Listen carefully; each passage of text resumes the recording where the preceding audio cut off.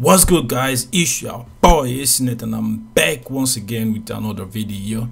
There is a shocking video right now I'm about to put out there for everybody to see. If you haven't wake up, you have to wake up right now, especially people in that zoological republic. That is people in that Nigeria, you can call it Niger area, you can call it Nigeria, you can call it Negro area, you know what I'm saying, you can call it black area. All these things are heavy cost, means one thing. So the video right now I'm about to spill out is revealing the plans of the Fulanese, what will be coming in 2022 and their plans right now. I'm not gonna like spill too much tea out there, so let's get into the video, bro. And the truth. And let me make some revelations, because some of us also have our own intelligence networks. Okay. Have met with some of the bandits. We have met with some of their high commanders. One or two who have repented. They have sat down with us, not once, not twice. They told us that one of the northern governors is the commander of Boko Haram in Nigeria. Boko Haram and the bandits are one and the same thing. They have a sophisticated network. During this lockdown, their planes were moving up and down as though there was no lockdown. Moving ammunitions, moving logistics, moving money, and distributing them in different parts of the country. They're already in the south, in the rainforest of the south. They're everywhere. They told us that when they finish these rural killings, they will move to phase 2. The phase 2 is they will go into the urban cities, going from house to house, killing prominent people. I can tell you, this is the game plan. By 2022, they want to start a civil war in Nigeria. Don't joke with what I'm saying. I have a PhD from Oxford University. I'm a central banker. We don't talk nonsense. So don't joke with what I'm telling you. I have this from the highest possible authority, higher authorities of some of the commanders of the killers and Boko Haram. You said northern governors, past or present, Dr. Badaya? No, current. No, they said one of them is the commander of Boko Haram in Nigeria. One of them. It's a horrible situation at this point, and the Nigerians don't want to wake up, and they don't want to see what is after them, what is coming to them, and what is holding them actually. That the government is not for them. Buhari is not there, no president, no vice president, nothing. Listen to the terrorist Nigerian government build complaining, and there is Clagy right there. All the invitations, he's been there.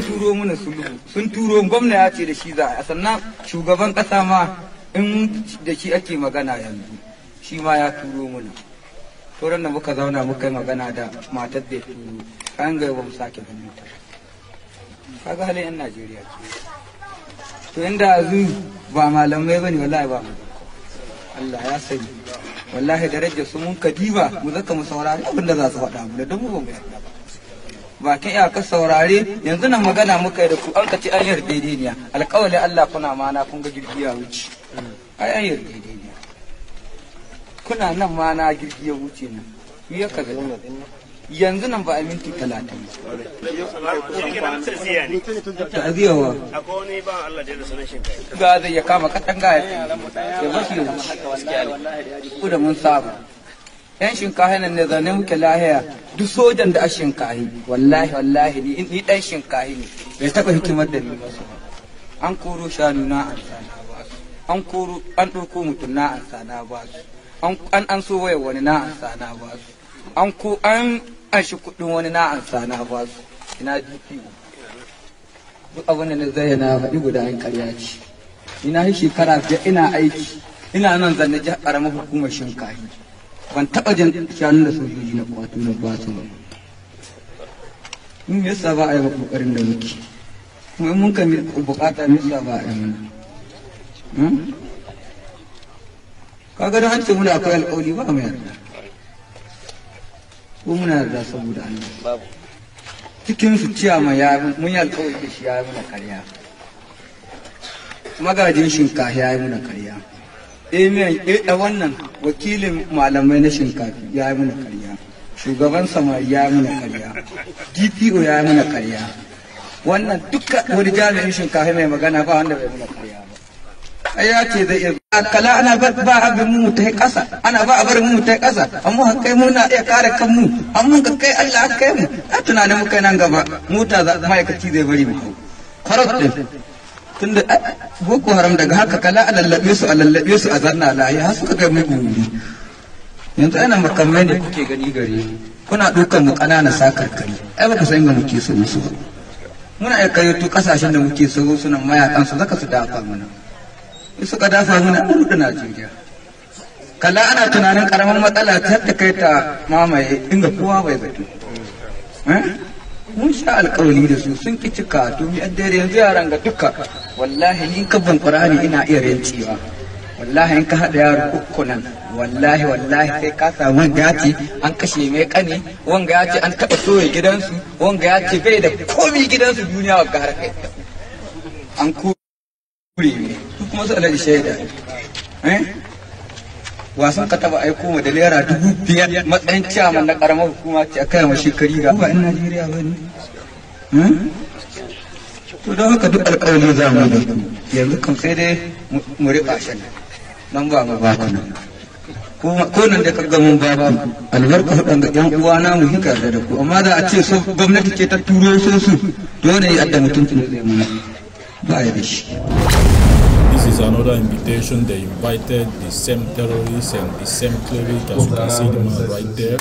It's the same guy, and they are the same people Nigerian government created, the same bandit, they call it banditry, but they are real terrorists that are trying to take the north, and they are the same people they gave 100 billion. They continue to give them money. It's not the first time, second, third. These guys are a different terrorist group because in Nigeria they created more than 11 terrorist groups there. Keep listening.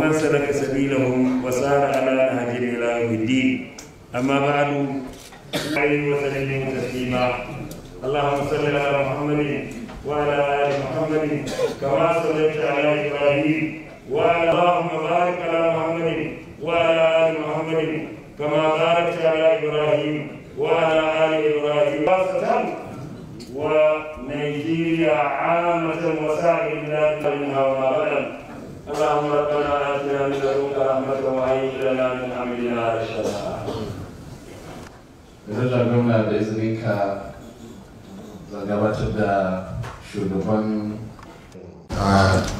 the name of Allah, the merciful, the beneficent, it is a great pleasure for me to stand in front of you, the men of press, to give you a hint on what we have experienced in our sojourn in Zamfara State.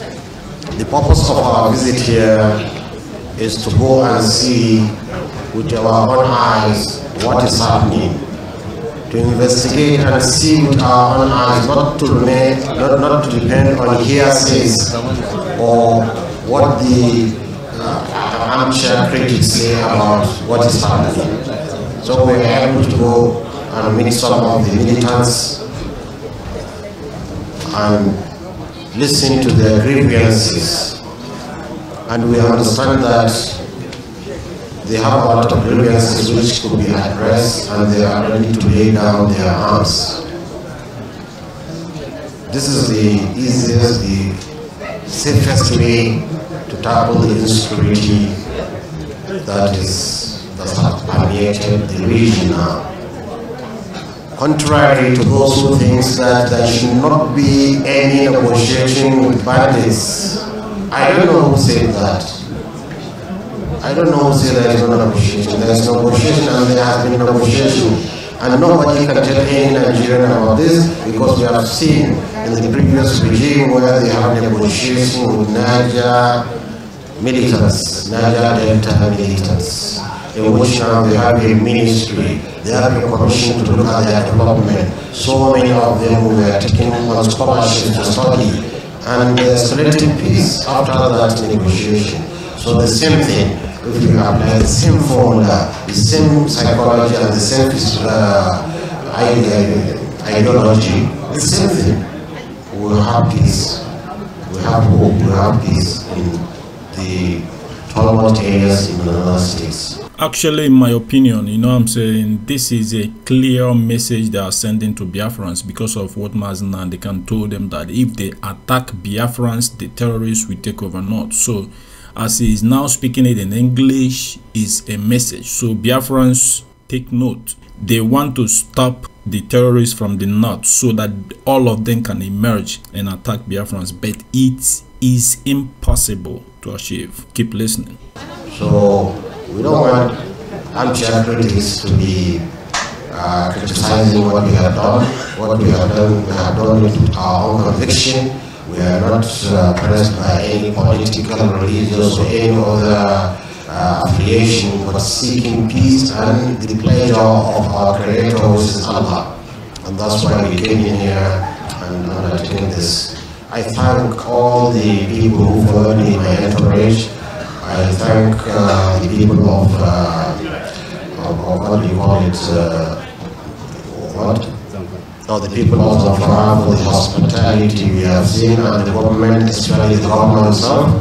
I am in full support of what the governor is doing in negotiating with these citizens that are misled. I call them misled citizens. I've spoken with them face to face, and they are ready to lay down their arms if their conditions are fulfilled. And I find all the conditions they gave as justifiable, because they don't want to be lynched when they come into our market. They don't want to be profiled just because he's riding a new bicycle, what do you call it, the police will motorcycle, the police will arrest them. This is their complaints, so basic. They want amenities, they want schools, they want hospitals. So I see that peace, with Allah's wish, is very, very close, and that I hope Nigerians will all cooperate together. We should come together so that we have everlasting peace in this region. Thank you very much. Okay, we were able to visit 2 bandit camps, but as of how many of them, I didn't conduct any census there. But there are many, many, many. And we hope, I've tried to contact with some as I'm coming back from Gumi. They are ready to also surrender their weapons, and we will also hear the governor is talking about by Tuesday we have another contingent of militants that are ready to submit their weapons. This is a laudable effort. We have to thank it, and this is the only way. We also call on other governors to emulate what is happening in Zamfara State. For the question of stigmatization of the repentance, no, we have to understand, Nigeria has faced civil war in which the vanquished was not stigmatized and their wealth was returned to them. So we should consider them as those who were vanquished in a war, and we should not stigmatize them, and we should give them all their rights and privileges as a nation. Yes, those who are victims of this mayhem should also be compensated by the government. And you'll be surprised, the militants too have offers as a result of collateral damage from the military. They too should be compensated by the government. So all the victims of this crisis should be compensated by the government. And I suppose lastly, sir, my name is Abubakar Abed. I am with the News Agency of Nigeria. Okay. You made calls for at different points. Yes. What about Fulanis that are being attacked, particularly in the southern parts of the country, especially the one that happened lately, day before yesterday in Ebonyi State? What calls are you going to make? And is it likely that after these visits, you are going to go to areas where Boko Haram are attacking citizens in the country? Yes. First, about the southern states, Fulanis, it's our intention to go there and gather as many of them as possible to educate them on how to be good citizens in a state they live. And also to show them they have an equal right as Nigerians like other Nigerians, to be in any forests they want to bear their cattle. Just like non-Indian of any state has rights to come into their markets, everybody with his own profession, they have rights to come and acquire land and farm. They too have that right, because we want to keep Nigeria one. But then we have to admonish them about crimes, that they should never be engaged and found to be involved in any form of crime, and they should also try to suppress crime between among themselves. This is what we intend to do. As Boko Haram too, Boko Haram, people are just afraid. Boko Haram are also, what we are seeing now is the same phenomenon, the same process of producing Boko Haram. Honestly speaking, I was very happy when I joined them. I realized we were not radicalized in a religious form, because they respect scholars. They said, if not because of scholars, we are not coming here. Boko Haram are already radicalized in an ideological form, but then still, we cannot lose hope. If there is dialogue, I think there is hope. Because they are humans, they understand, and they are suffering the consequence of war, which they feel is not good. So I don't rule out, even in the near future, we can discuss with them if they can lay down their weapons. So many have laid down their weapons. They are weapons in the past. Thank you very much. Thank you. It's another opportunity for dialogue on the security situation in the country. This time between leaders of the Miyetti Allah Cattle Breeders Association of Nigeria, the Imo State chapter of the Christian Association of Nigeria, the leadership of the Ohanaeze Ndigbo, Hausa Muslim community in Imo State, traditional rulers, and top government executives. Aside the Imo State Governor Hope Uzodinma, who convened this all-important meeting, the governor of Kebbi State, Abubakar Bagudu, and his counterpart in Jigawa, Governor Mohammed Abubakar, are also present. The National Secretary of the Miyetti Allah Cattle Breeders Association opens the discussion. We have never condoned criminality, and we have never supported criminality. What this country is witnessing today about the pastoralists is due to so many reasons. But what they face in the north is more than what is taking place in the southern part of the country.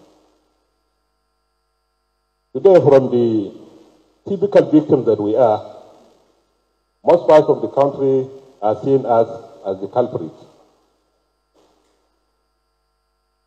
Today, Your Excellency, we lost over 5 million cows as a result of cattle rustling in the north. The two northern governors make it clear that no amount of false accusations and unsubstantiated claims by those who are hell-bent on causing disharmony in the country will make northerners rise against their Igbo brothers in the north. There is a criminal maybe in every human society, in every tribe. But that criminal should not define the tribe. Why society should mobilize the majority and confront those criminals and fight them with all that it takes. No leader in Igbo land is supporting or encouraging those fake news, those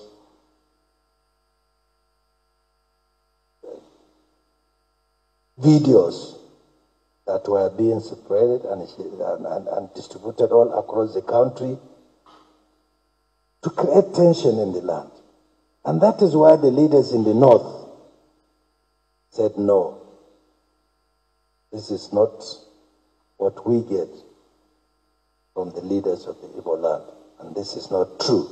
For Governor Uzodinma, peaceful coexistence, unity and love amongst Nigerians, irrespective of their political, ethnic or religious affiliation, is critical to the nation's existence. We want a united Nigeria, a Nigeria that will be strongly coherent, a Nigeria that will be colored with love and tolerance, a Nigeria that if I decide tomorrow that I want to move from Imo State to go and settle in Abia State, I can settle in Abia State. If I want to leave Abia State to go and settle in Rivers State, I can settle in Rivers State. Do my businesses, bring up my children, go about everything I want to do in life without fear of any molestation. His views are corroborated by the leadership of the Ohanaeze Ndigbo. We have something in common, which means if there is trouble anywhere, we should find the source and solve it together. This is the second time in the last 6 months that Governor Uzodinma is calling a meeting of this nature to ensure that there is peaceful coexistence between indigents and people of other tribes living in the states. Eyitope Kutei, Channels Television News.